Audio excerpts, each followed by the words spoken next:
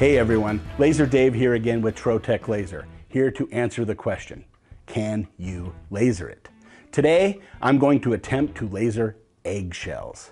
Can they be laser engraved and cut? Let's find out. I have gathered together many different types of eggshells. These have been hollowed out. I have ostrich eggshells, brown eggs, white eggs, as well as a couple white colored eggs that I have put together. To increase the stability of the eggs, I'm also going to take some standard wax pellets, melt them down, and then use a syringe to inject the wax inside the eggs, let it harden so that I have a much more durable surface to work with, and I am not damaging or cracking these eggs during my testing process.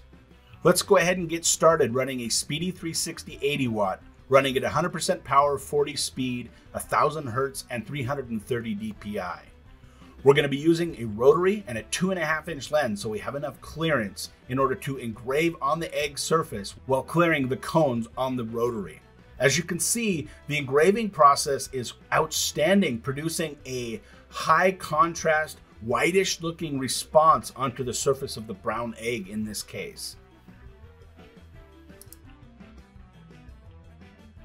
Now let's run the same process on a white eggshell. As you can see, the white eggshell, using the same parameter settings, are turning kind of a brownish marking look. It's amazing to me that a brown eggshell will turn white and a white eggshell will turn brown. This is not something I would have expected. But who am I to argue with these results?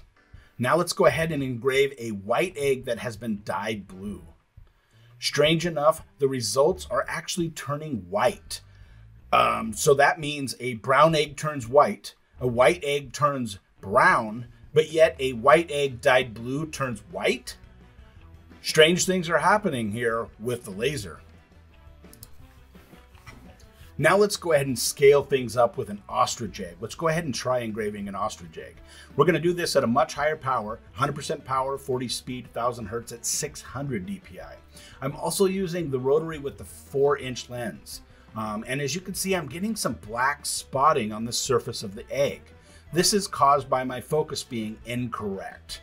So what I have done is, while it's engraving, I'm actually adjusting the Z height on the fly. So it's moving the Z up and down until I found the sweet spot. Now, I now have a black spot that I need to take care of. So I'm going to change the focus and let's run a second pass with my new found Z height, because it's really difficult to find the correct focus point with this much curvature. That's also why I used a 4-inch lens. A 4-inch lens has a much greater tolerance. In addition, the second pass is also brightening it up. It's turning much brighter white and producing a stunning looking finished result. So there you go. We get a kind of a silvery, darker silver looking engraving into the surface of an ostrich egg using considerably more power than a chicken egg.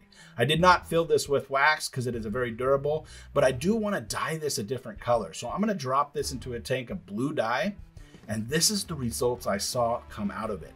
For some reason, the dye didn't actually penetrate down inside the engraving, but only the surface, producing a stunningly beautiful finished result. So we now have the answer to that question. Will eggshells engrave? The answer is yes, and they are beautiful if done correctly. But we do have an open question now. Can eggshells be cut? Let's now go ahead and go back to the drawing board and find out. So let's find out if these eggshells will cut. Let's do it on a Speedy 360 80 watt at 15 power 2 speed using the rotary and a 2.5-inch lens, cutting just a basic circle and square pattern around the equator of the egg. Initial results look encouraging. When I did this, the parts had to be popped out, but around the equator, I got a decent looking cut. A little bit of charring on the edge, but the stability was good. I did not use the waxed filled eggs for this due to the fact that I didn't want that excess heat to kind of melt that wax. We'll try it both ways. But let's try something a little bit more detailed. So I'm going to take that same graphic and let's cut 3 different rows all the way through. My concern is just this. What happened when I did this is the stability of the egg and the pressure of the rotary without the wax inside caused the egg to actually collapse. This next test I'm going to try flat. without utilizing the rotary on a speedy 400, 120 watt, running 70 power, 5 speed, 1000 hertz, and 2 passes per cut. The 2 passes with a standard 2-inch lens, focused slightly to the average, and I got a decent result. The result is actually pretty decent looking. I was able to turn the egg around, cut the same pattern again, so that I actually have a cut on both sides, producing a pretty decent looking finished result. Now I'm going to give it one more try, this time filling the egg with wax, letting it solidify, and then cutting it with a little bit less power and 1 additional pass. So instead of 2 passes, let's do 3 passes with a standard 2-inch lens. What I found is the wax actually absorbs excess laser power. It does melt out, but it doesn't seem to interfere with the surface of the cut process, or it doesn't interfere with the cut process. And I'm able to get more stability out of the surface of the egg. By doing this, I get more detail out of the actual cut process. To melt the wax out, all I did is I put it into a tank of hot wax until the wax melted out. I gently pulled the egg out of the hot wax for the finished result.